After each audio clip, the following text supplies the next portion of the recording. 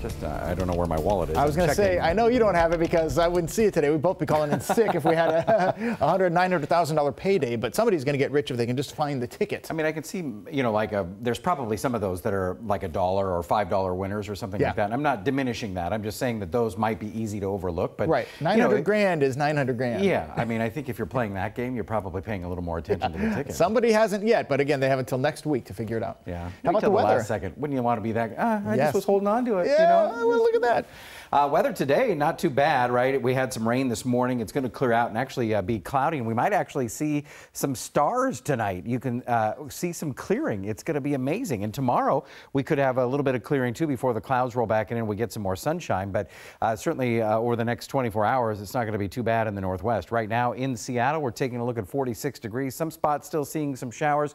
Winds out of the east-northeast around 9 miles an hour at this point. So today's forecast, we have decreasing showers as the day goes on. They'll stay lingering a little bit in the South Puget Sound region. Mostly cloudy at 5 and then partly cloudy at 10 p.m. So there'll still be some clouds in the sky, but it'll be amazing. We might actually see some stars and things like that. 47 degrees right now in Anacortes. Through the next couple of hours, you can see it does clear out. It looks like a nice evening there for those folks up north. Daily almanac for SeaTac.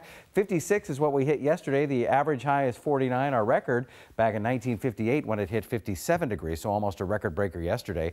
The countdown to winter is on. It's continuing, as you know, 19 days. December 21st is when we will have our first day of winter. And the snow levels, you can see earlier in this week, remember with all of that rain, we had snow levels up near 9,000 feet, but take a look today at 4,000. But then as we head into the weekend, we will see some snow into the mountains, which is a good thing. The snow accumulation, this is for Saturday alone. We're going to see snow 9 inches at Snoqualmie Pass, 10 inches at Crystal Mountain, how about 14 inches at White Pass. So we are going to start seeing some more snow in the mountains. Here's a look at our radar over the last couple of hours, and you can see the showers have started to move off into the eastern foothills communities. There's still a few stray showers here and there. And then we have a little bit of a break before this next system moves back in. So we'll take a look at our futurecast here that's going to show when that next system does move its way back in. By 6:30 this evening, you can see even clear skies north of Everett. Still some clouds and some spotty showers in the South Puget Sound and on the Kitsap Peninsula. But by tomorrow at 7 a.m., actually a great commute here.